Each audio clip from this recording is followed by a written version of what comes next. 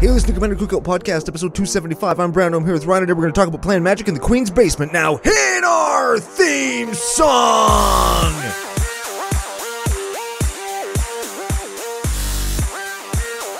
Hey, Ryan. We're back for yet another whirlwind adventure. How you doing? We are here. What is going down? Whole bunch is going down. We're going to start off our not set review by talking about some legendary creature from Innistrad Crimson Wedding. You almost forgot the name of the set, and then you said the wrong word. Well... Way to kick things off. Now that everybody knows that we are fully prepared, podcasting professionals, we also have some people to thank, an interesting story to tell based on the intro. But before we can get to any of those things, we have to thank our official business daddies, FusionGamingOnline.com. They're your source for all your gaming needs. They're very much so. Yes, that was weird, but I was yes. like... What are they here for? Your gaming needs, all of them. You can use CCO Fusion 5 promo code at checkout to get 5% off your whole dang-ass order. 5% off of stuff you're going to be buying anyway? Yes, all the Crimson Vow singles I would recommend this time. Yes, because there's probably not a whole ton of value in sealed product. Maybe those Dracula cards? I don't know. Are those Godzilla cards still holding mad value? Oh, Ghidorah's like mad, crazy expensive. Well, like $200 maybe. The foil one. Well, maybe there's some stuff there. Dracula's pretty cool. He's got some pop culture, not nerd culture oomph to him. He's got some heft.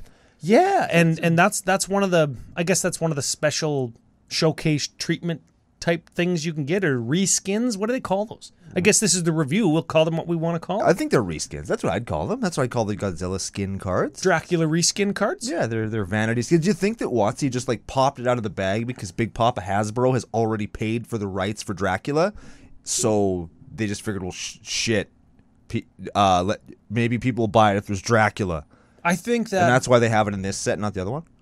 Well, this is the vampire one, not the werewolf one. Well, they could have had a werewolf thing in the other one. They could have. And also... If there was a Kate Beckinsale card, people would have been very excited about that. Oh, man, people would have loved that. Yeah. This would have been the perfect opportunity for Underworld Secret Lair. You're welcome, WotC. Yeah, they blew it, though. They did. They blew their load on Stranger Things. Yeah. And you know what? Stranger Things, a little bit more topical. A little bit more in the... Well, it's just newer. It's just new. No, there is a new Underworld movie coming out, ain't there? Mm-hmm. Yeah, they did miss that. They did. I would have liked that more. Me too. Certainly Kate Beckinsale from Underworld 1, hey? Yeah. Not necessarily my favorite Underworld. I went there. But definitely my favorite one that she was in. I like the one where she spins in a circle. That doesn't make any fucking sense. I don't know when she spins in a circle and shoots a hole in the floor so that she can then fall through it.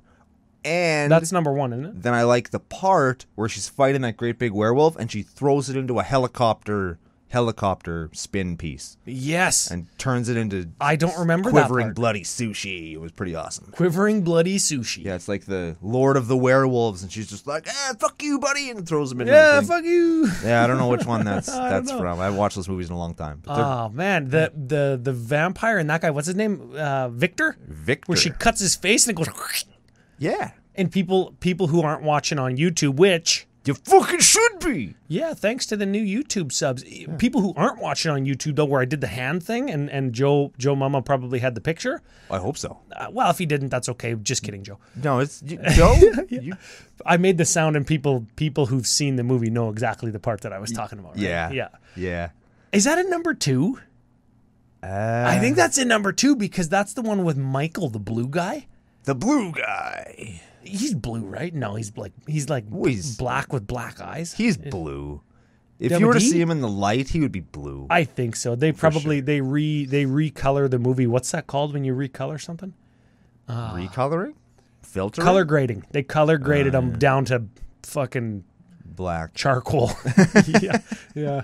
Anyways, cool movies. Missed opportunity. We got Dracula though. It is iconic in terms of classic, I think neo-Gothic horror. Yeah. And they're cool, like cards too. I really like the Mina Harker one. I like the art. I've only ever read half of Dracula though. I actually just finished listening to the audiobook. Oh, yeah? It's free if you have an Audible account. I don't want to give any kind of hype for them, but for Amazon or whatever, but it is free if you have an account there, and it's a great listen. It's got like Tim Curry and a couple of other famous people doing it. It's really well done. I might have to hit that up. Yeah, and Tim Curry, isn't he the guy from Home Alone 2? And yeah, and Rocky Horror Picture Show? And Clue, and I'm sure other stuff. Yeah, he's like in lots of stuff. Yeah, he's very famous. He does a great job. He plays Dr. Seward. Sure. Yep. All right. I don't know if he only got halfway through, he might not have got to Dr. Seward. I don't even remember. I don't remember. I don't know. That we're not a Dracula review podcast. This is we are Commander Cookout Podcast, and we are here to talk about Innistrad Midnight Vow Legendary Creature. But before that, we've got a little bit of business. Oh shit! Some biznatch, as we call it. Tell him. First and most important thing, because it's going to lead to the most fun. Oh, okay. Yes, okay. fun is important in the nation. Yes. CCO Nation, that is, for the new listeners and subs. Las Vegas. Yeah. November 19th to 21. Yeah. 21th, I almost said. That's fine. That's how I say it. Yeah. Mm-hmm. We're going to be there. Yeah, we are. If you want to play games, just come up to us. Mm-hmm. If you're a content creator and want to do some crossover stuff, always lots of fun. So do we. Yeah, we do. Yeah. I won't say preference to, but bonus points if we can drink on your content, because that's what we'll be doing anyways. Yeah. We'll just pretend that we're not, if you don't want that. Oh, yeah. We can definitely do that. Yeah, we're doing it right now. Like that one time that we were on that podcast and we were drinking the whole time, but we were super secret about it. Yes. Mm-hmm. We weren't actually that secret. I think we actually opened beers on the show. Like you could hear. Yeah. Commander Theory. That was fun. That was a great time. Those guys had a cool setup. Those are good guys. I like them. Yeah. Maybe we'll meet them again. I think they're from California. I think they're close. Then it's close. If you're from California, you let us know. You come stay with us, or come join us. So our CCO penthouse is already full. Yeah, we've had some lagging offers that I've had to turn down. Oh man, I know it's sad, but we can always meet up and jam. Hell yeah, we can. Bump uglies, if you will. Doesn't that mean we're gonna have sex? We're not gonna have sex with anybody. No, but our commander decks will. Probably. That's kind of how I... Well, you know what? If you're a weird... You can't physically have sex with any of my commander decks. Okay?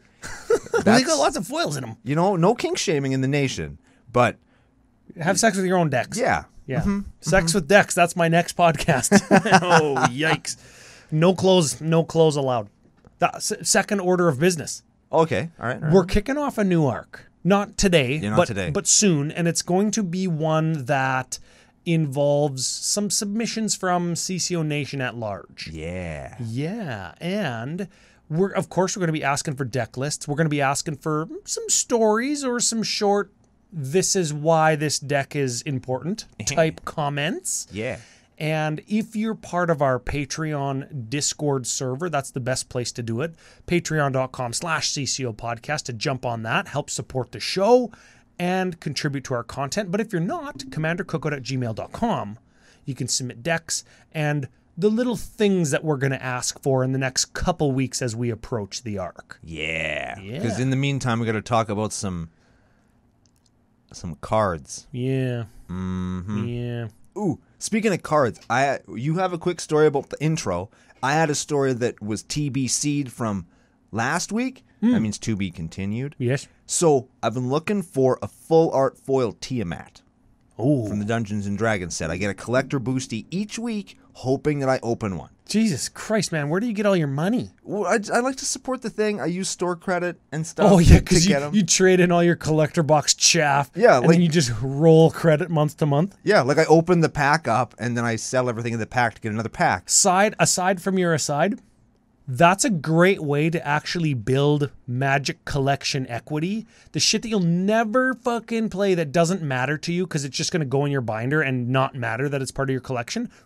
Turned it into store credit, and then when shit comes out that you actually want, ba-boom. Ta-da! Works real good. It surprising amount of value in some of the current sets. Yeah. Just by the by, I'm living proof. So I'm looking for this Tiamat. Can't find one. It's on my wish list with the LGS.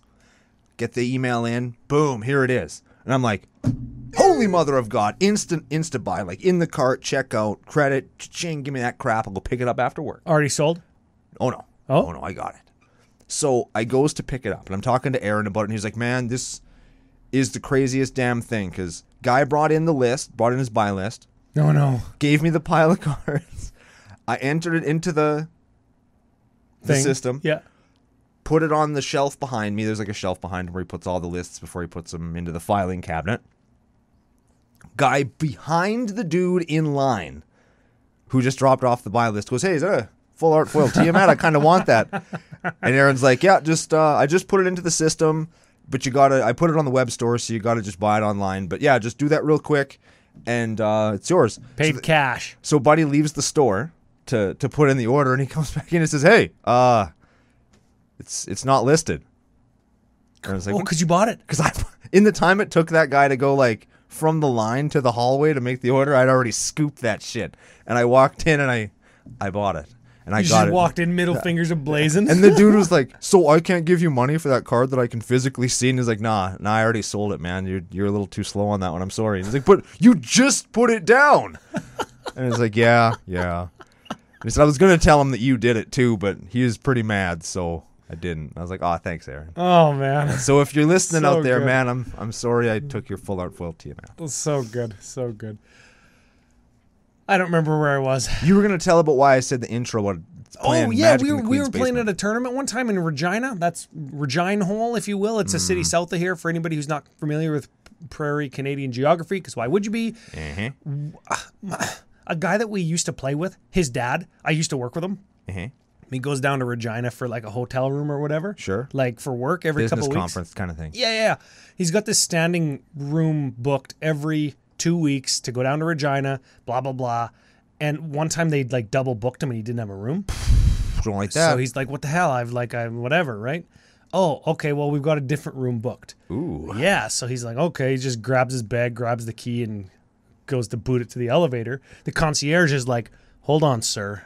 I've got your bag. They called him sir. They called him Mr. Smith because his last name is Smith, right? Like, you know shit's going down. Yeah. Right? He's like, 8th floor, cool. Mr. Smith, let me get your bag. No, I got it. It's fine. I'm here every 2 weeks. Like, I know everybody. No, Mr. Smith, I have to get your bag if you're in this room. It's part of what you pay for. But he didn't have to pay for it because they double booked his room. And this room was the only other vacant room in the hotel. This is amazing. Because there was like a hockey tournament or something, right? Okay, sure. Which is totally common for hotels to be completely booked. Oh, yeah. Happens for all the hockey time. Tournaments. Mm-hmm. It's the fucking room that the Queen stays in when she comes to Regina. Like all 2 times that it's happened. Yeah. It's like, he got pictures. It's like 2,800 square feet. There's a dining set with like 200-year-old dining tables, all wood with high back chairs for $12.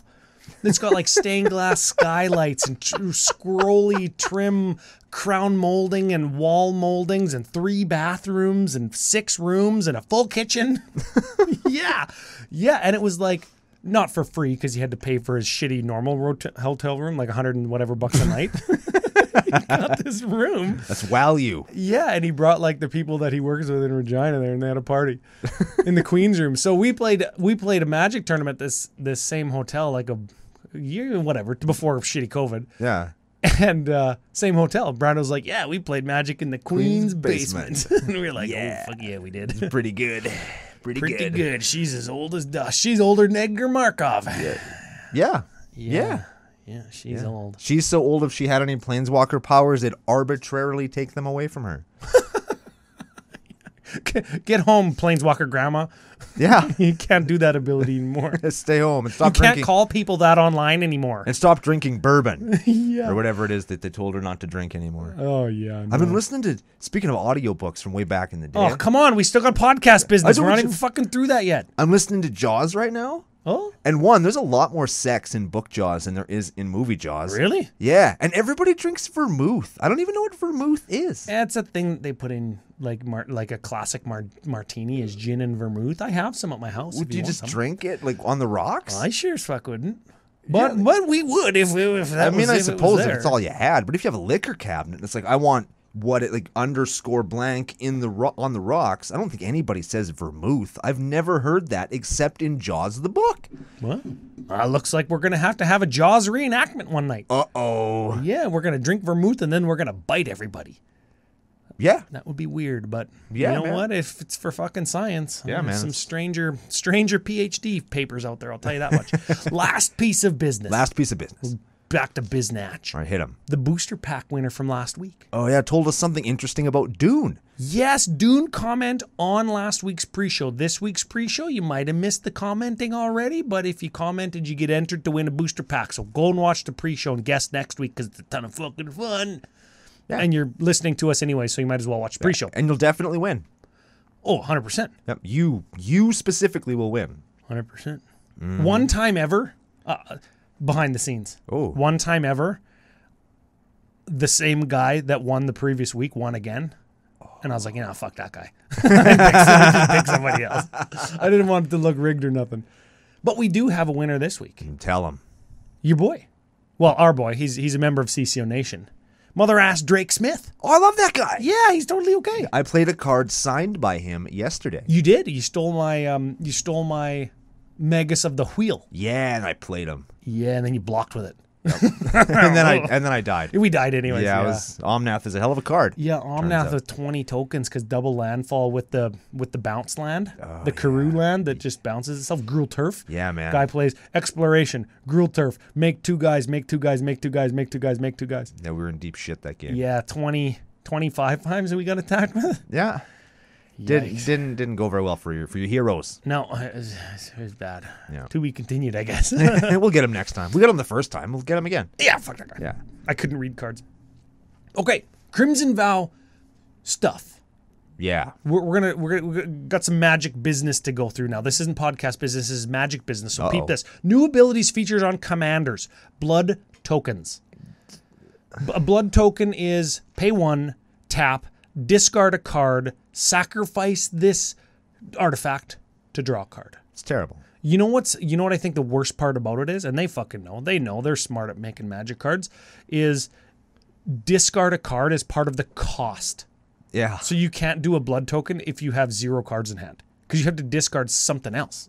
Yeah. It's not part of the effect. So if anybody didn't, I guess, notice that, ye be warned. Yeah, they're not very good. They're shitty clue tokens. They're shitty clue tokens and they're better food tokens? Last set, we got shitty zombie tokens. Yep. And in this set, we have shitty clue tokens. Okay, well... Which is really great, considering they just printed all of those clue manders in that secret lair. It's perfect. Yeah, they should have been underworld manders. Yeah. I want to be an underworld mander. Sounds pretty cool. Yeah. I want to be an underwear mander. I want to be a no underwear mander. Yeah, I want to be a commandoer. Nice. I was going to call myself a commander, but I don't know what would have been funny. Okay. That raises a good point. They're not very good. Yeah, they suck. You can say they suck. It's okay. Yeah. We just did a different piece of content where we called a whole bunch of things sucky. We recorded. It won't be out for a month, but whatever. Whatever. Some people watch the show late. I'm okay. This is what we were talking about in the pre-show. I'm okay with a lot in a row for multiple sets in a row of commanders being not very powerful. I'm fine with that. I'm fine with it because it forces us to be creative and build around things. And some of them still end up being fun. Right? Yes. Like, they don't have to blow you out of the water to be fun to play. Yes. No. Yeah. No, it's like that episode of Mythbusters where they shoot fish in a barrel. They figured out that you don't even have to shoot the fish. You just have to shoot the bullet into the water and it kills all the fish. Yes. I'm going to play Corvald, Chulane. Those are the two that people give as examples all the time, right? Because this was just like shooting a fucking AK into a barrel of water and missing all the fish, but everything still dies. Yeah. Right? When we look at like the new Anya or Dorothy or even the new Edgar, those are the first 3 cards on the screen. Yeah, it's like, all right, well, I guess I'm going to shoot a toothpick out of like a fucking slingshot and try and kill a fish. Yeah. And sometimes you're going to kill the fish and it's going to be awesome. Yeah. You're going to feel really great as opposed to just shooting a gun at a barrel. Because the reason all the fish die is not only because of the concussive force of the bullet going through the water, it's also because now there's a hole in the barrel and all the water leaks out. Yes, but the first one before the second one. Yes. So I'm okay with it. It's fine. Okay. Overall impression of the legend. Should we do it now or after? Do we want to preface the show by saying more than what we just did, that a lot of them feel very underpowered? Let's do it at the end. Okay. Let's do it at the end. Yeah, that'll be a good final thought of the show. Okay. And this will be good mental preparation. Must have been practicing. Yes. This is the same question, but it's a different question. Oh. The same type of question. Okay. Are you going to build any of the new decks? Should we keep an eye out as we talk about the 20 legendaries as for decks that we want to build? Or at least new legends that will fit into existing decks that we have? 100% there's those. There's definitely a couple that I'm going to put into decks and give them a shot there. There is one guy who we hinted at yesterday. Oh, we'll talk about him later. No spoilers. That I'm not quite there yet, but I'll bet you probably this time next year I'll have a deck of that creature. You're edging. What? Yeah. Don't Google that. Do not Google that. But that is the most don't Google of the day, I think. That really is, yeah. But so probably he's going to show up in my magic bag at some point. But for right now, nah. I'm not getting any new decks out of this set, just like last time. All right. Well, let's hit some cards. Let's do it. All right, Ryan, should we start at the bottom of the list or the top? Because we have to make sure that wherever we end on a high note. Because I've noticed that we always end with a shitty card. Oh, we're starting at the top then, 100%. Okay, yeah, because there's definitely a good one near the end. Oh, baby, there's at least two. Okay, so we'll near start the end and or the end. Yes. So I can't place if Anya or Anya, Maid of Dishonor, is a creature we've seen before. Is this a person we've seen on a card before? Anya Falconwrath Aristocrat. I think that's the name of it. It's the Madness one. And you discard a card with Madness, you can draw a card. Okay. Yes. Yeah. All right. Yes. Dope. This is the new Anya, Maid of Dishonor. Ha ha ha. It's a wedding trope. I get it. Yeah, it's funny. Ha ha. So is the whole story of this set just meant to be told as everybody's at a party in the castle and that's it?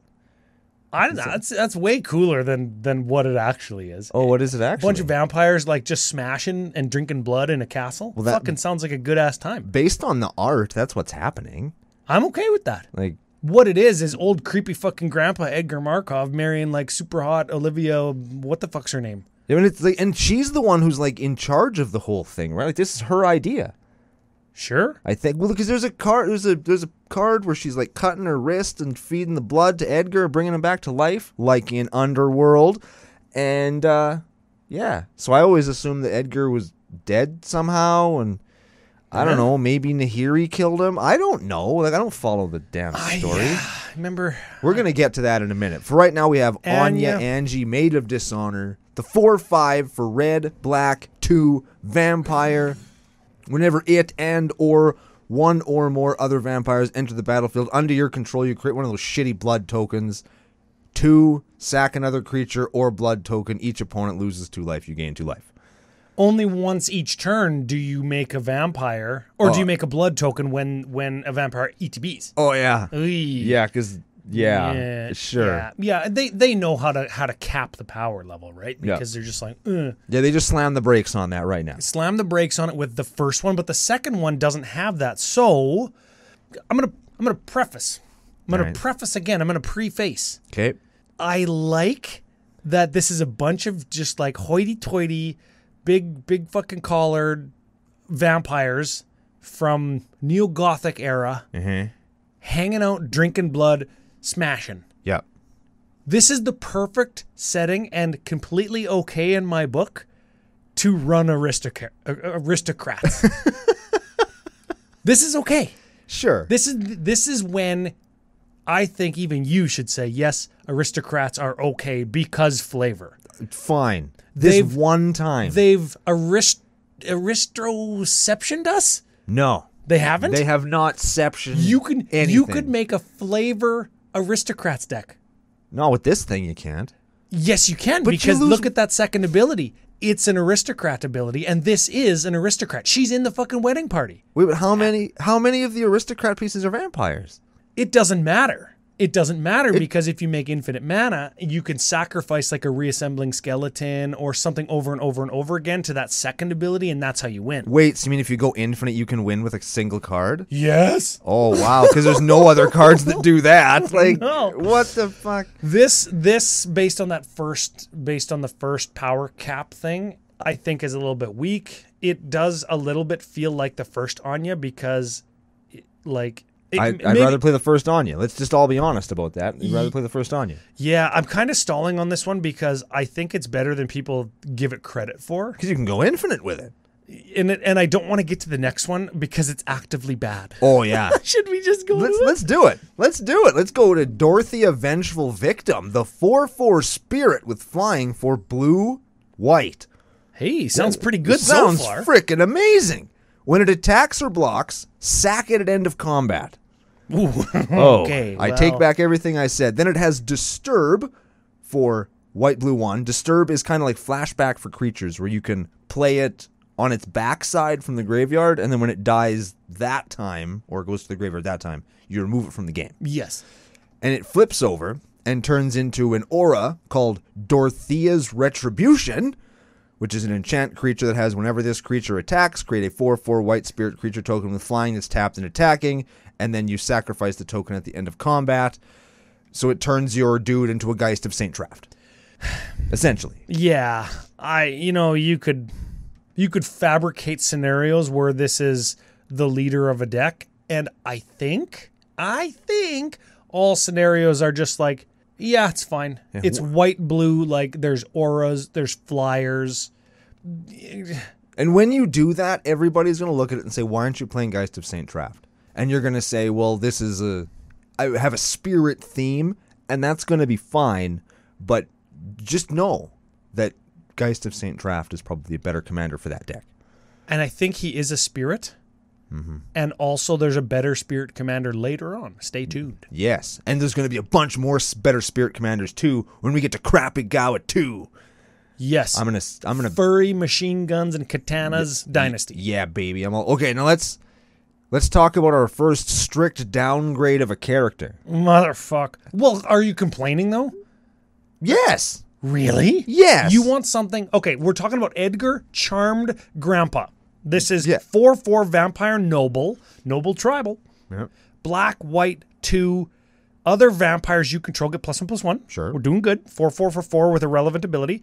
When he dies, return him to the battlefield transformed under its owner's control. Legendary artifact Edgar Markov's Coffin. Okay, at the beginning of your upkeep, create a 1/1 white and black vampire creature token with lifelink and put a bloodline counter on Edgar Markov's Coffin. Then, if there are 3 or more bloodline counters, remove those counters and transform it back to Edgar Old Dirty Grandpa.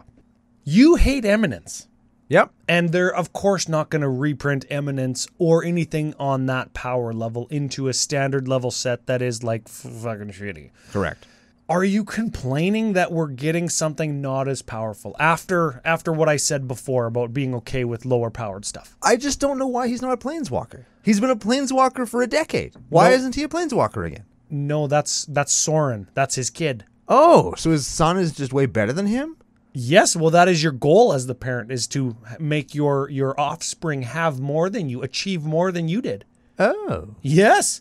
I stand by what I said. This guy sucks. He does suck. I think he's balanced for not commander, which is like, But we already have an Edgar. I think that this is good in standard. I don't play standard, but I imagine it being good because he can't die. How slow can standard be?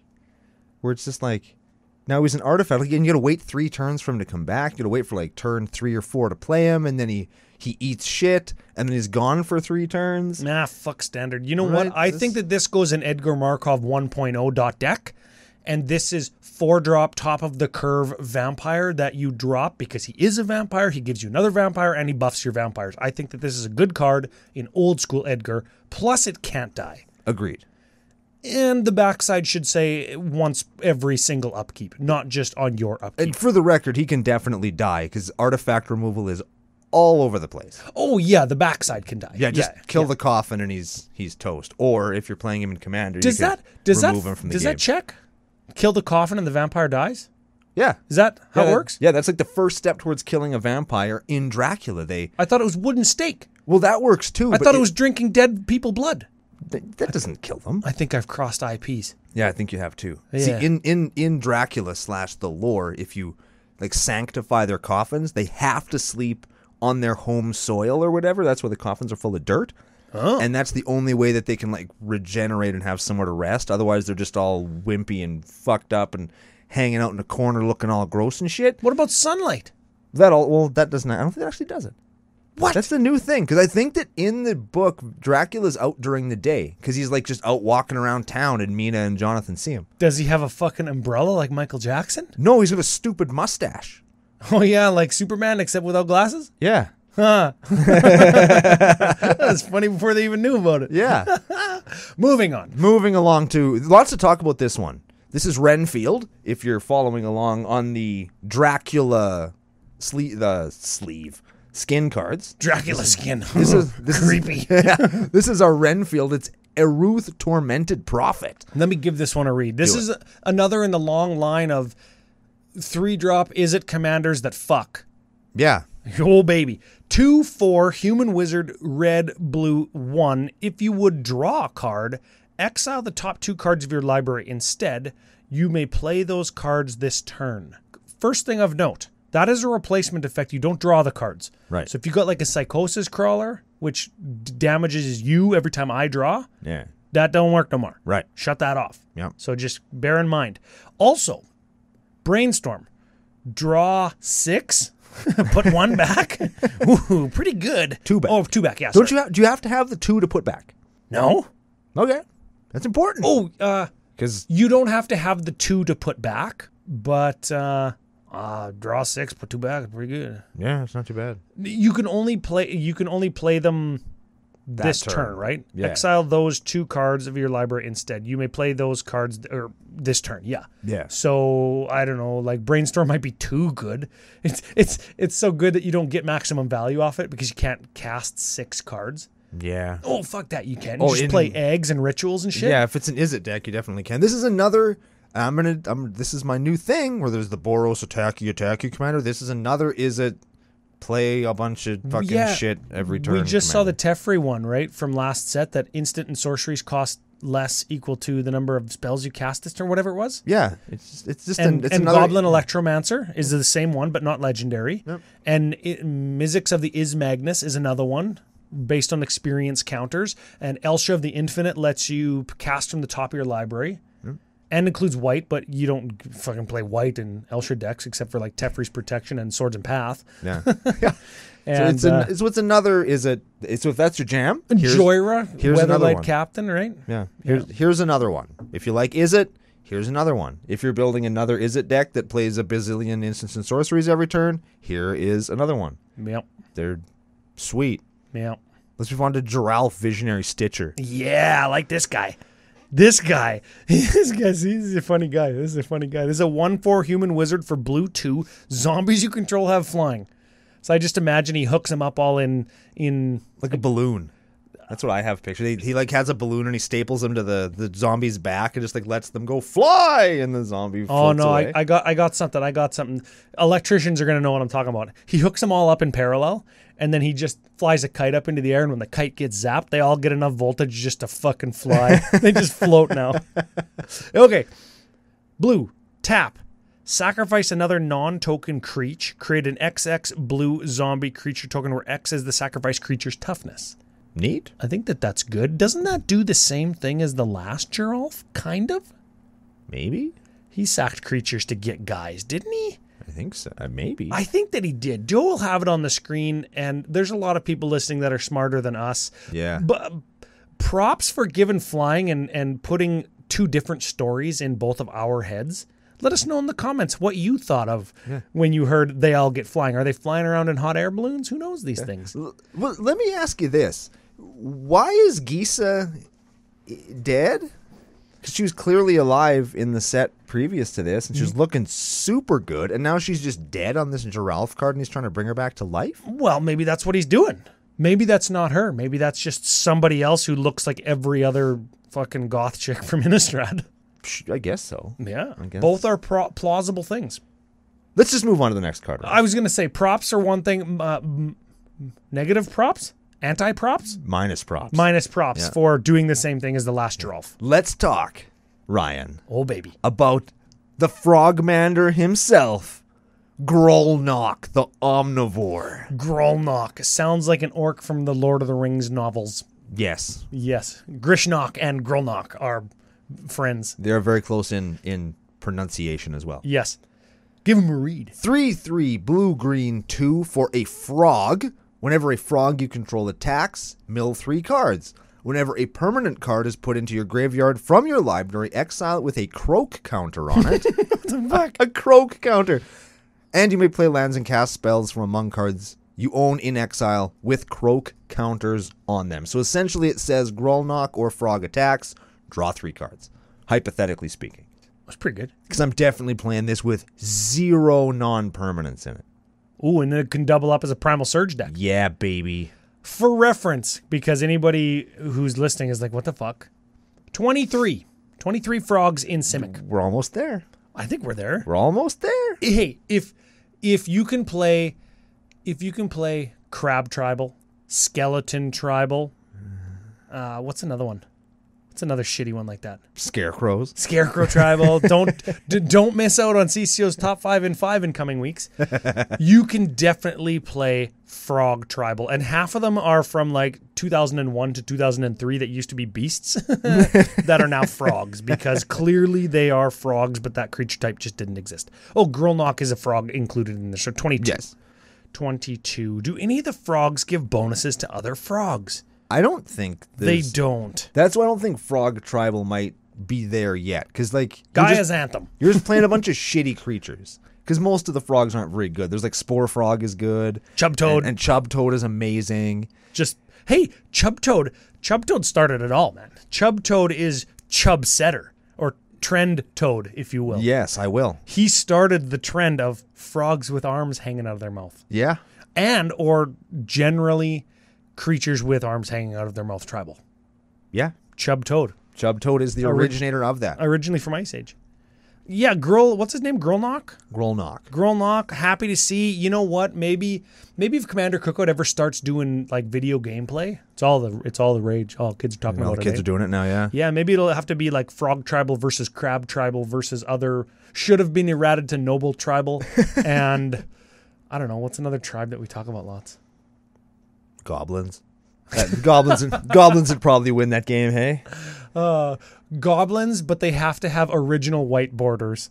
Tribal. So it's like Goblin Hero from Starter, which was a rare 7th edition Raging Goblin, Mon's Goblin Raiders, Goblin Weather Balloon, or Goblin Balloon Brigade. There we go. Yeah, there it is. Maybe Goblin Weather Balloon? What the fuck is Yeah, that? that might be a card. That's probably an uncard. It could come out. But the point is, Grolnok is cool. I think that he's going to helm some neat decks where you want to some self-mill decks in Simic.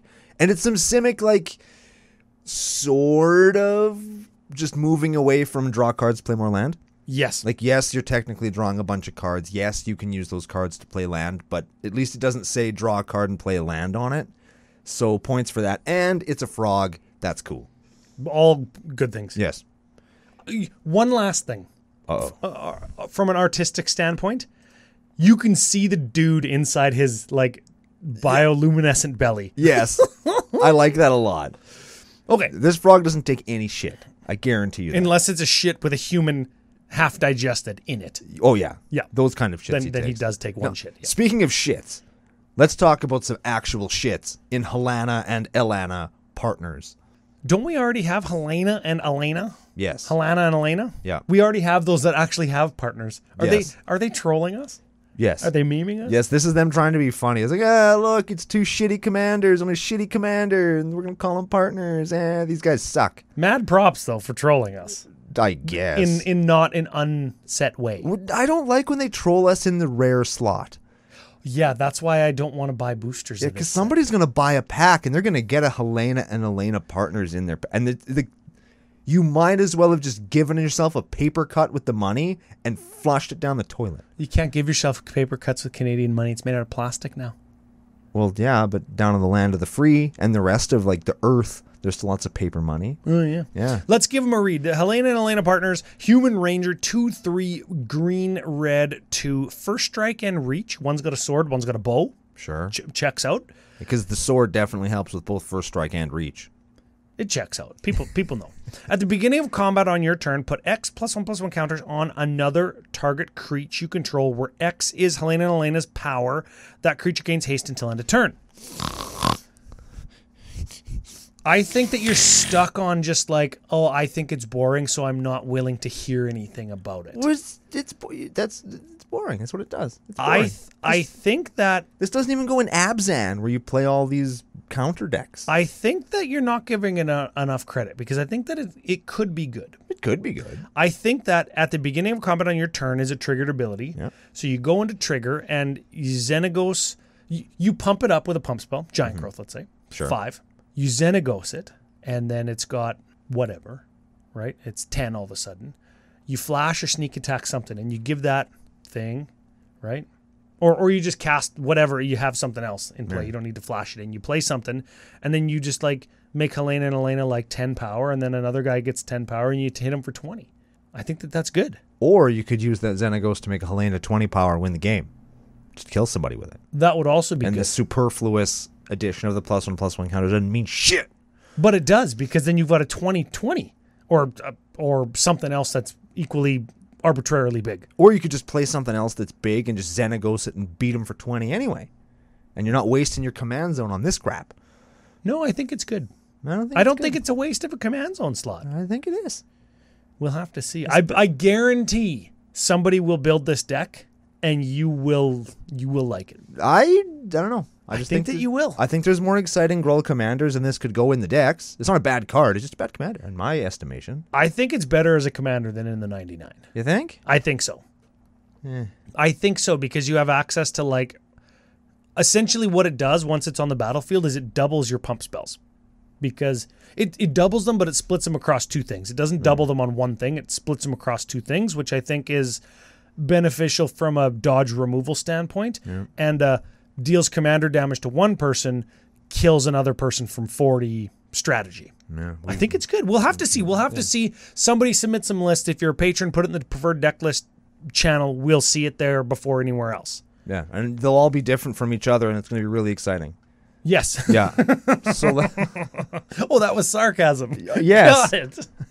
All right, time will tell with that one. Let's continue on our journey through Innistrad and talk about Henrika Domnathi.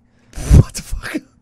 Yeah, it's a 1/3 for black 2, flying at the beginning of combat on your turn. Choose one that hasn't been chosen yet. Each player sacks a creature. You draw a card, lose a life, or transform it into Henrika Infernal Seer, which is flying, death touch, lifelink, 3/4. And then it has black 1, fire breathe your team if your team consists of creatures with flying, death touch, and lifelink. And they will. Yeah, because that's the deck that you're going to build. Flying, lifelink, death touch, tribal. Vampire, Nighthawk, tribal. Yeah. I think it's cool. I think it goes in Vampire Tribal because lots of them have flying. Yep, and death touch and lifelink. Yes, you're right, actually. Yeah. I would caution one before activating that ability. Make sure you have 3 creatures so you get maximum efficiency on your your fire breathing. You got to get fire breathing rate. Yeah. Is it or each creature? Oh, so she counts herself. Yeah. Funny thing, Henrika Domnathi. I never read that out loud, and I never heard anybody say it before. And then I said it. When you said it, it was funny. I think it's fine. I like that you can just choose to transform it and fire breathe your whole team if it's like late game. Yeah. Which is cool. Is it super exciting? Maybe not, but it's cool. It's a good card. We've already established that being not super exciting, game-breaking, format warping, changing is good. That's fine. At least fine, yeah. Yeah, I mean, you can build a neat little deck around that. You'll have a cool little black aggro deck. You're Mono black aggro. I gaining like some life. That's neat. Put your Morrowfens and your Gallow Braids in. They got trample. Yeah. No, one's got flying. I don't remember which one. One of them does. Fuck yeah. Keep going. Jacob Haukon Inspector. Not as funny. But I like the mana cost. We've seen a couple cheapies, hey? Yeah. This guy is blue 1 human advisor, fucking advisor.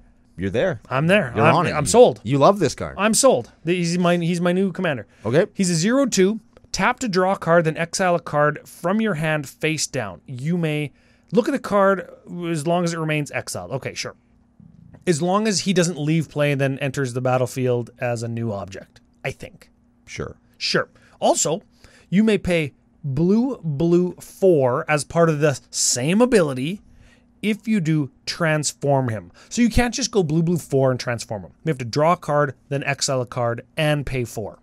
Yes. Right? So you have to do that all at once. And he transforms into Hawkins Insight. Jim Hawkins. A.K.A. the guy from James Pleiades Hawkins from Treasure Planet. Sure. It's a good-ass movie. All right. Yeah, we're going to get comments about that because people love that movie. Okay. At the beginning of your upkeep, exile the top card of your library face down. You may look at it and blah, blah, blah, as long as it remains exiled. Once during each of your turns, you may play a land card or cast a spell from among the cards exiled with permanence. You can play fucking the card for free that you've exiled with it. Yeah. I trailed that off because it's like, what? Why? Why does it need to do all these things? I just want it to be an advisor. I'm never going to pay 6 because it's an advisor on the front that says draw a card. It's fine. This is a cool card, I think. Can you foresee any place that it is the commander? Is it a mythic because it's a 2-mana tap draw card? I think it's a mythic because it's a 8-mana play shit for free card. Oh, yeah, that's a good point. 8-mana play shit for free is like a big deal, right? Yeah.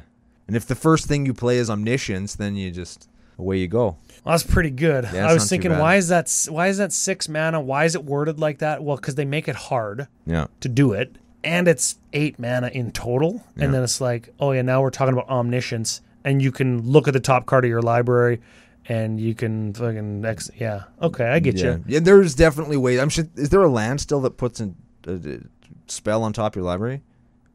A land? A land, or there's a blue thing that'll put a spell from your graveyard on top of your library, and that just immediately gives you infinite turns, and away you go. Well, there's Mystic Sanctuary that gets you a land back, but it's an ETB thing. It just happens once. Yeah, I read something either today or then I was like, ooh, this was really good with. I think it might even be from this set. Can't you just go like Archaeomancer and like Erratic Portal or Crystal Shard, and you bounce your guy each turn and replay him? Yeah, if you've got enough mana to do that. Oh, sure. But that just gets you an extra turn card back from your graveyard to your hand, so you don't even need this fucking shitty guy. Yeah. You don't even need Jacob. Yeah, fuck Jacob. Man, vampires and werewolves. Who needs Jacob? Oh, I didn't get it until now. Did it. Did it. Oh, man. You remember when we were remember Open Flippies and you got Twilight Panther, you had to drink your whole drink? Yeah. God damn it, I had to drink my whole drink. Oh. Catilda Dawnheart Martyr is our next card. It's another disturb one.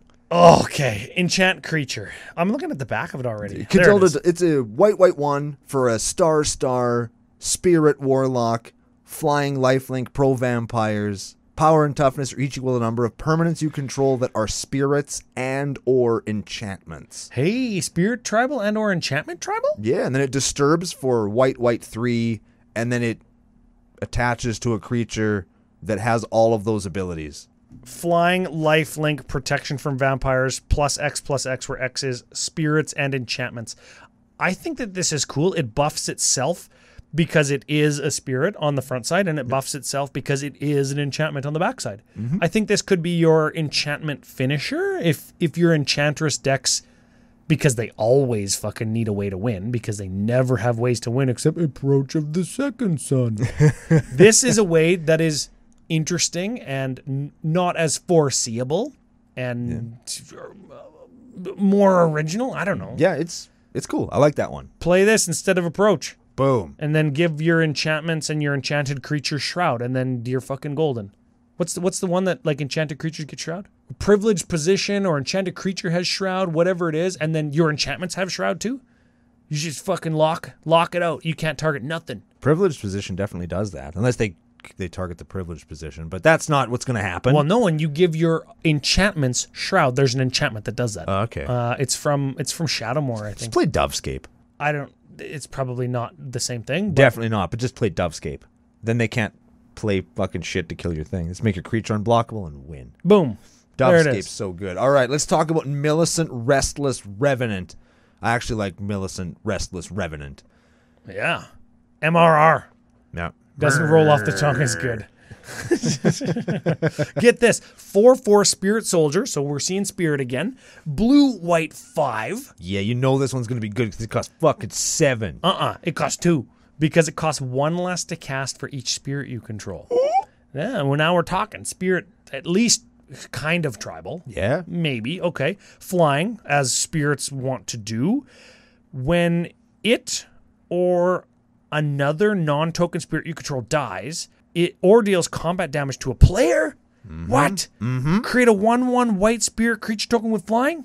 So you just beat ass and then you beat more ass next turn for beating ass? That's right. And you're playing the color that's got all the anthems in white Yeah. and all the, like, blue?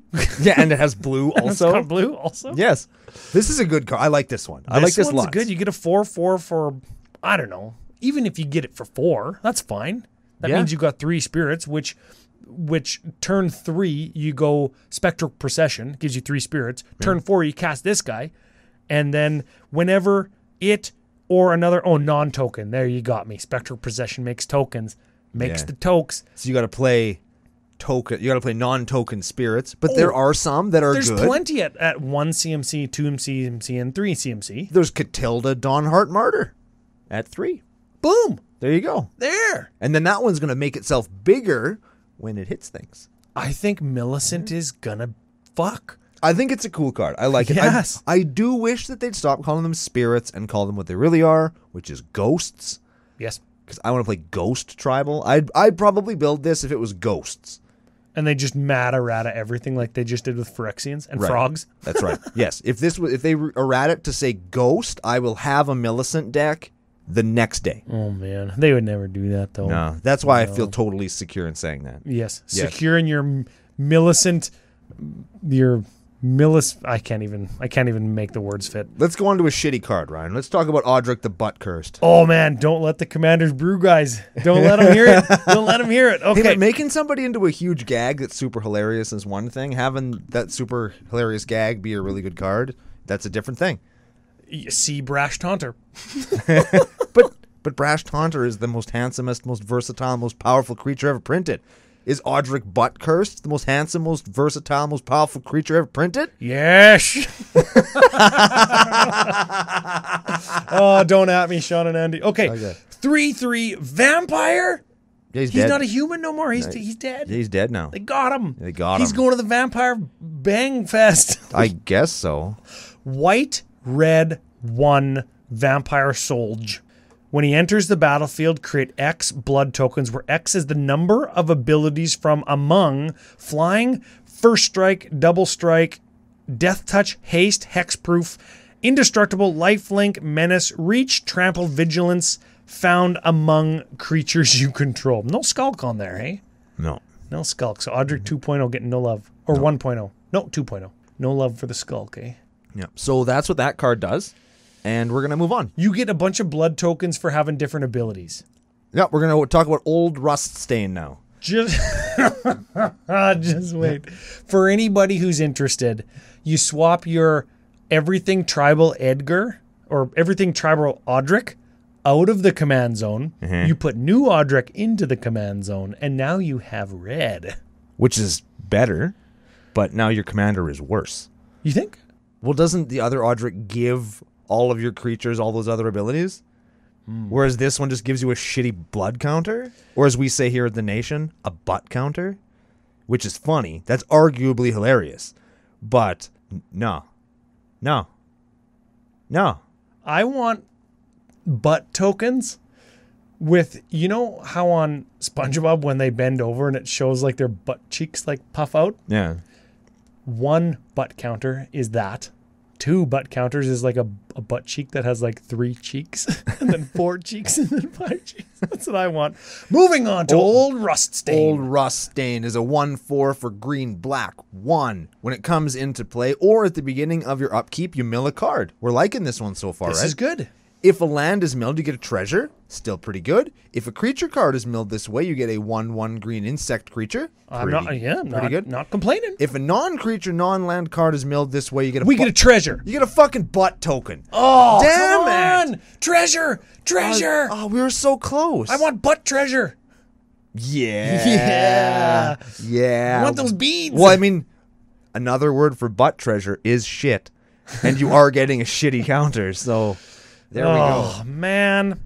We could blink this guy. We could sack and replay him. This is the kind of guy where, like anything, if you make infinite mana and have a sack outlet, you can just play him over and over and over and over again. And then you can draw your card and cycle with your blood counters through your whole deck because you still have infinite mana. You could do that with this guy. Well, you'd cycle through your whole deck with just him and infinite mana. You don't even need the butt counters. Do you draw a card for one of them? No, he just mills them all. But since you're playing you could mill and then just get shit back from your graveyard. Yeah. Yes. Yeah. That would work. That would work. That'll do, pig. That'll do. So that's another one of those guys. Old rust stain. He's there. Let's go on to one that people are super hard about. People are pretty hard for Olivia, Crimson Bride. Maybe not the card, but the creature or the character for sure. The character, yeah. People love their Olivias. And you know what people love? Before we get to it, I do love kind of that upward angle that they shoot angels in, and with like a brightly colored sky behind it. This is kind of that. I do appreciate kind of the perspective of this art, and when you get the full art ones, or if I did a borderless extension on them every Thursday on our Facebook page, this would be a very nice one to do. You know what this kind of looks like to me is the Driz Doerden thing, where he's jumping and there's thing. But I mean, you know she's flying, so it makes more sense. It's a common fantasy pose, I guess. It just kind of looks like that, and she's sort of far away and stuff. But I like the art, and I like this card. This is a cool card. Okay, I like this one. Give it a read. I do like this one too. Olivia Crimson Bride is a 3/4 flying hasting goblin noble for red, black, 4. Vampire noble. What did I say? Goblin. You're thinking of Muxo Man Grandy Savage. Oh, I was. It's so close to my heart. And mana cost. Anyway. It is very close. Whenever it attacks, return target creature card from your graveyard to play tapped and attacking. It gains when you don't control a legendary vampire. Exile this creature. Just a legendary vampire. Yeah. So we just play a bunch of those. Check. Yeah. That's easy. Because I think most of them are good. Most of them are pretty good, and you just play the wedding party. Yeah. Which is what we're going to call it now. There's a bunch of them, yeah. Can we collectively as a community change it from, I'm playing aristocrats, to I'm playing wedding party? Can we do that? Absolutely we can. It's like wedding party tribal. And then everybody knows that it's like Rakdos, vampires, sacrifice your shit and drain you. Yeah. Okay. We can definitely do that. We should make that happen. Yeah, and you just gain control of other people's shit. No, it's yours. It has to be your graveyard.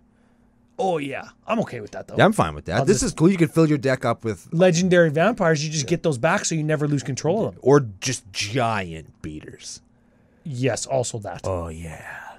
Giant beaters. Also that. Do you do self-mill and then you put like the stuff with power and toughness equal to your graveyard? Yes. Fuck yeah, you do. Yeah, you do. This is a cool one. I mean, is it groundbreaking? Not really. Is it really, really cool? Fuck yeah, it is. You know what I've noticed? We've seen a bunch, and we're going to see a couple more, that say, whenever so-and-so attacks, is this a new type of thing? Like, I know that those words in that order aren't new, but having them in this concentration among 20 legends seems like there's a lot of, they want us to attack, and attacking in Commander historically, or at least in the short term, hasn't been the de facto way to win as you get more tuned and powerful. I think that is this them edging us back? You stop that. Oh, I didn't mean it like that this time. I think that the on attack trigger is a way of keeping a commander's power level in check, because you got to work really hard to have them attack more than once. Yeah.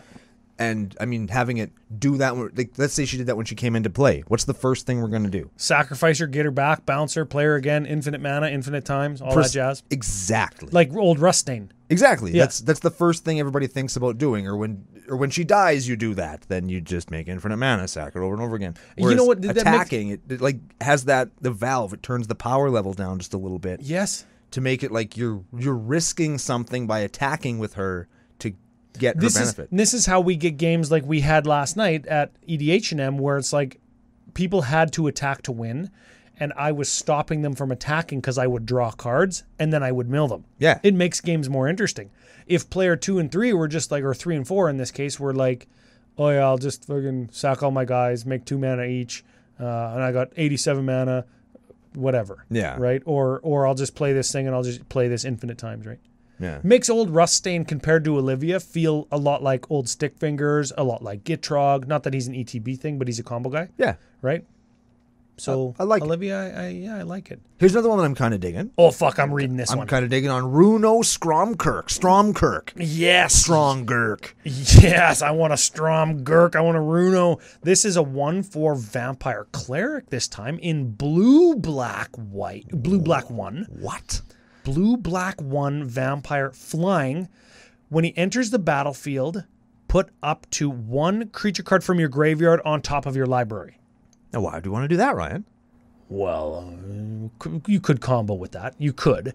But at the beginning of your upkeep, look at the top card of your library. You may reveal that card. If it's a creature card with converted mana cost 6 or greater, reveal that card and transform it. Oh, baby. And you transform it into Krothus, Lord of your mother's deep ass. Yeah, I love it. He's a 3/5 flyer, Kraken Horror. When it attacks, there it is again, Yep. create a tapped and attacking token that's a copy of another target attacking creature, okay? If that creature is a Kraken, Leviathan, Octopus, or Serpent, create 2 of those motherfuckers. Yeah, instead. baby. That's awesome. Yes. So the Sea Monster deck exists. Yeah. And I think the last maybe half a dozen times I've ran into it, it's been not mono blue. It's been like Arixmethes or generally Simic with just like a throwaway Simic value commander. Yeah. Agreed? Agreed. Does black make that deck better or worse? Different. Okay, Different. this is okay. Yep, and that's why I like It's not this. a shift up or down, it's a lateral shift. Yep. It's like changing positions inside your company but getting the same salary. Yeah. A lateral shift. Yeah. You're just looking at a different window. And I like that. I'm a fan of this card just because that's what it does. You should lateral shift from the east side of the building to the west side. Way better view. I work on both sides. Oh. I do. Yeah. When I'm doing the Gormley show, I'm over there. Yeah. And when I'm doing my other job, I'm over here. So I get to see out both windows. Oh. So you like Simic and Dimir? That's right. Oh. Yeah, I'm like... That's dirty. No whatever. king shaming in the nation. Cool. I very much like this guy. I think he's cool. Are you going to build him? Would you build him? You want to do Sea Monster Tribal? If I was doing Sea Monster Tribal and it's not going to be Tromokratis or Arixmethes, I would build this guy. And I've already built Arixmethes and that was straight value. So I want to build this guy. Neat. All right, Ryan. It's on to another stinker, I think. Oh. Another stinker, I'm thinking. Although it is another red and black legendary vampire. Hey. So it goes with Olivia in Strephon Morier Progenitor. There's no I in there, so I think it's Morer. And there's also an R in it, so I think there might be a typo. Morer. Strephon? Is that supposed to sound like Eastern European? What is that? I don't know. Shouldn't it be Stefan or Stefan? Whatever. He flies. He's a 3/2. At the beginning of your end step, you get a butt counter for each player that lost life this turn. You build the deck so you get 4 of those every turn. And then whenever Strephon attacks, you can sack 2 butt counters. If you do, you can put a vampire from your hand into play, tapped and attacking. It's indestructible until end of turn. Those are all good things to do. It's cool, but it's in a set where there's a bunch of other commanders that do the same thing. Like they command the same deck, just better than he does. Yeah. And if you want to do the everybody lose life thing, we got 2 other commanders that do that better too in, I can't remember the one's name right now, but Joel probably put it on, and Rakdos, Lord of Riots. What's the other one? There's another one. What does it do? Same thing. Not the same thing. What the hell does it do? It's the other... What the hell does it do? But there is another one that you play, like it's the exact same deck as Rakdos. Is it like Karavek Karavek the Merciless? Uh-uh. Well, he kind of does that. Yeah, it's new, though. It's a newer card. People know what it is. And eventually I'm going to figure out what it is. There's 2 people at our local play group that play this deck. I just can't think of the damn card right now. Not Prosper. He wants you to cast stuff from not your hand. Yeah, that's not him. And he's Rakdos? Uh-huh. Is he the other Rakdos that cares about killing non-demons and devils? No? No. I'll have it for you next time. Sure. You Like know the what? next show I'll You know have what pisses me off a little bit is Streffin's like the leader of the precon. It's like You know who should have been the leader of the precon? Olivia. Yeah. And she should have also been in the set. Yeah. No, just switch them. Oh, no, but it's Crimson Vow. She's the bride. She has to be in the main set. Just do both. Fuck them. Yeah, do both. Next up, we have a reprint in Thalia, Guardian of Thraban. It's like the 25th art for her.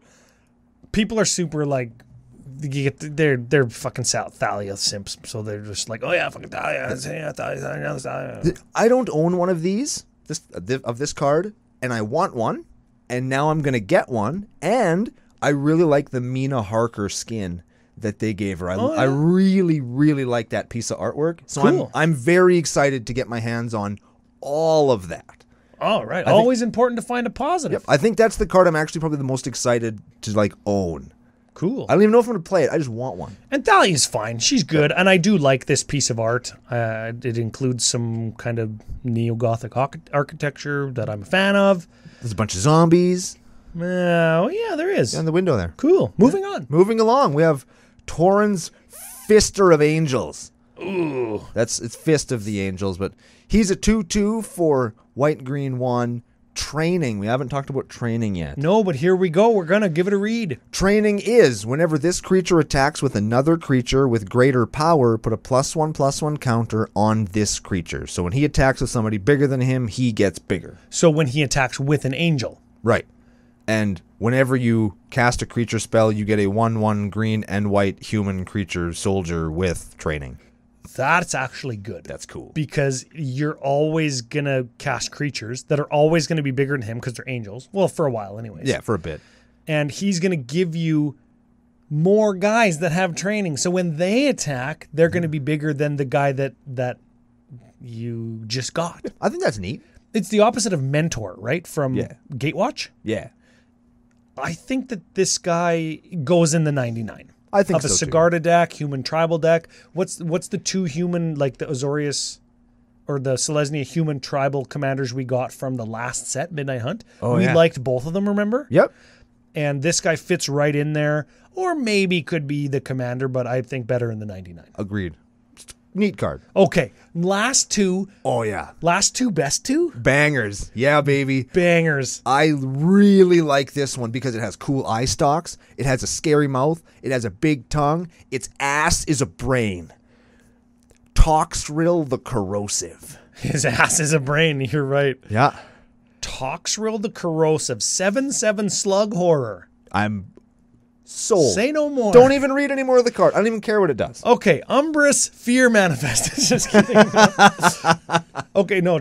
Toxrill the Corrosive, black 5 slug horror at the beginning of each end step. Each end step. Each mother ass end step. Yeah. Put a slime counter on each creature you don't control. Each? It says each twice in the same sentence. It's giving us an each around. Creatures you don't control get -1/-1 for each slime counter on them. Now I'm going to get you to stop right there for just a second. Because I don't think that each around joke got near the credit that it deserves. That was very good. That was very good. It's supposed to be so much better because I didn't pay any attention to it, and you just fucking me. It's too good not to pay attention to. Oh Ryan. Man, it was everything I had to not make a bukkake joke. And you ruined it. You ruined it. God damn it, Brando. Oh, my inner Kyla's coming out. God damn it, Brando. Okay. Each creature with a slime counter on it gets -1/-1 for each slime counter. Yeah, baby. Whenever a creature you don't control with a Slimer dies, create a 1/1 black slug creature token. Oh, man. Slug tribal. So that's got to be it. Not even close. What? Black? Blue, mind you. Oh, shit. Blue. Black, blue. Sack a slug. Draw a card. Holy. Let's just say it, Ryan. Let's just say it on the record so everyone can hear it. This card should have been green. Oh, man. I was going to say Toxrill for president. That's what I was going to say. This guy's fucking, he's a banger. I've seen him come up multiple times every day since he was previewed on both of my Twitter feeds and all 4 of the big Commander Facebook groups that I'm a part of. One of those is the main CEDH group. Ooh. This guy, I think this guy slimes. I was going to say slaps, but he doesn't slap. He slimes. Yeah, he slimes. He oozes along. I like this guy lots. Even in my casual thing, I'm going to play him in like a Traxa. I'm going to play him in Shields Down Turgrid. I love this guy. Did you? We'll talk after the show. Okay. Last guy. Now, Last guy because guaranteed we're doing a Toxrill deck. Guaranteed. yes, that's going to happen. So we're going to get into all the different things you can do with Toxrill in the next couple of weeks. Umbrus Fear Manifest. Now, before we talk about him, did you hear that sound? Just listen. That's the sound of Chris Von Doom, wherever he is, getting an erection. Oh, yeah? Mm-hmm. Wow. I guarantee you he likes this card. Guaranteed. I like this card. He's not super hard on this set. He's hard for this card. I like the name. Yep. It's a cool art. It's different than what I thought it was now that I've looked at it again. Yep. Nightmare Horror. Okay, let's see if that comes into play. Okay. 1/1 for black, blue, 3. I'm listening. I am very interested at this point. Okay. Umbrus Fear Manifest gets +1/+1 for each card your opponents own in exile. Ooh. So we're gonna dig into the implications of that in a minute. But before we do, whenever Umbrus or another nightmare or another horror enters the battlefield under your control, target opponent exiles cards from the top of their library until they exile a land. So they grind to a land. You exile grind them. Yeah. And we've seen we've seen mill grind before. Or mill grind 4, mill grind X, right? Yeah. And we've seen guys that say power and toughness equal to number of cards in graveyards, consuming aberration and white of precinct 6, and there's a bunch in green, right? Yeah. And the what's the black Lurgoyf? Same thing. Necrogoyf? And Terravor, +1/+1 for each land in Yeah. the opponent's graveyard. What we haven't seen is hit you for 1. Okay, no blocks. Funny chip-ins, bro. This is pretty good. Sacrifice Tormod's Crypt, exile your graveyard, give my guy +20/+20. You know what this says? It says, kill your blocker, Bajuka Bog, kill you. Yeah. That's what this says. Yes. It's amazing. My lord. This is a cool card. You know what this says? This is guaranteed. You put Leyline of Black in here, right? The Void? Leyline of the Void. Yeah. Traumatize you. Yeah. Fucking kill you. Right? That's a mother of ass. Mother of Mill. Yes. This is a cool card. I like this. I like the strategy that it kind of leads into. I like just the axis at which it attacks the game. I like this card. I love that it's 2 colors and that you have to mill your opponent and then you have to exile their shit. But the payoff for that extra hoop So good. is just like kill you. Yeah. Because you've got removal, you've got bounce, you've got free and or cheap and or free removal backup. You got all the stuff. You got all the tools. It's a 1/1 for 5 though. We get it. Yeah. Well, it's not going to be a 1/1 for 5 for very long. Because if it dies and you play it again, it's still going to be giant. It's not like it's not like it counters. It gets big. If you traumatize somebody and remove their shit, It gets +1/+1 for each. Yeah. it's still a 51/51 for 7 the next time you play it. Oh man, dang, cool. And cool. I kind of like that you can play it with because I really like the Ashiok from Theros, the one that makes the Nightmare Horror tokens. Oh yeah, that's cool. That's also kind of a miller and card exiler. So hey, there it is. That's just plays kinda, right into it. It's kind of neat. I mean, it's not a broken ass combo, but it's cool. And It gives you a reason to play a card that you otherwise might not. That is cool. just because it's cool. And there's a synergy. It doesn't need to combo, and it doesn't even need to be like a very, very repeatable synergy. It can just be something that's good that gives you repeated value. Yeah, it's just cool. I guess you could play the other Ashiok too, the one that exiles graveyards. Yeah. Also, yes. Also not too bad.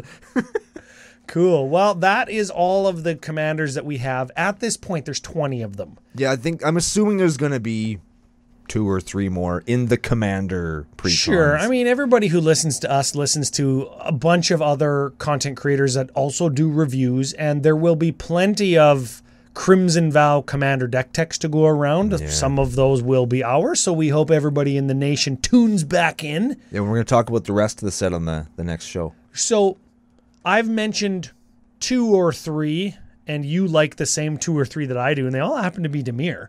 Yeah.